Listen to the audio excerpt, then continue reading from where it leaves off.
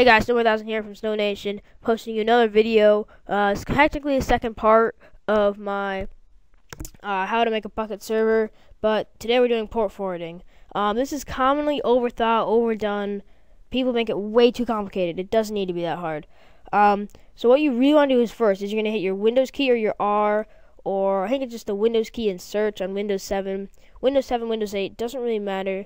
Either or works the same way. So you're going to open up, you're going to type in CMD, and hit enter. It's going to bring up this black screen, as many of you should know. You're going to type in this ipconfig, all one word, ipconfig.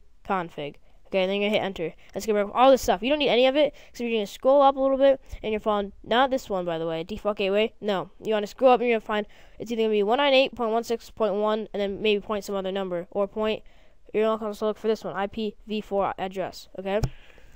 So that's what you're going to type in when you get to your internet browser, and then that's what you're going to type in when you do something else. So what you want to do first is go into your internet browser, type in your IP. I got to make sure I do this right because I always type it in wrong. So there you go. And it'll ask you for your username and password.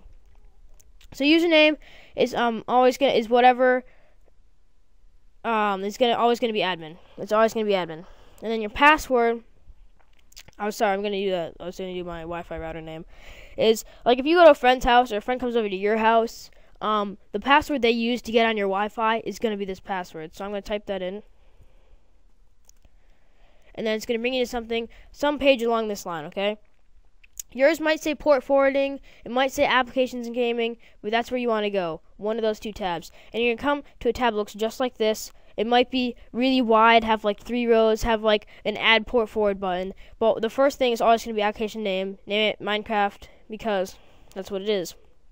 Then it's going to ask you for the external port and internal port. You're going to do 25565 and 25565 because that's the Minecraft port. And it may ask you for 4 of these. It may only ask you for 2. Doesn't matter. Then what you're going to do is you're going to make your protocol both. Make sure that's both or not. And this is where everyone's is a little bit different. So you have your 198 or 192.168.1 point. This is where it gets different. So you got to go back to your CMD, and where it says IPv4, not the IPv6, you don't want that one. Your IPv4 address, and it's going to say some numbers. It might be just 1, it might be just 122, it might be something else. So then you're going to type that, and you type that in as your address, okay? And you're going to enable it, do whatever, confirm it, whatever your thing asks you, and then you're going to save your settings. After that, what you want to go is go back to Google and just search what's my IP. And then it's going to bring up your IP, and that's mine. And then what you're going to do is usually this is a steady, not dynamic IP. If you guys have a dynamic IP and this is changing every time you go to Google, ask me. I'll try and figure that out for you. Usually you get your static IP. Probably going to blur this out for the sake of the video because I don't want you guys, using my IP for whatever you can do with it. And yeah, so that's what you're going to do there. And then you're going to go into here. And what you're going to do probably for your friends or anything, if you want them actually to get on it, is you're going to run your server. It can be called run.bat. In my video, I told you guys to call it run.bat. Actually, it doesn't really matter. You can call it start.bat, anything you want, as long as it has .bat in the end. And then, so once your servers are up and running, try and get rid of the wrong CMD, because you don't really need that open. You're going to run your Minecraft.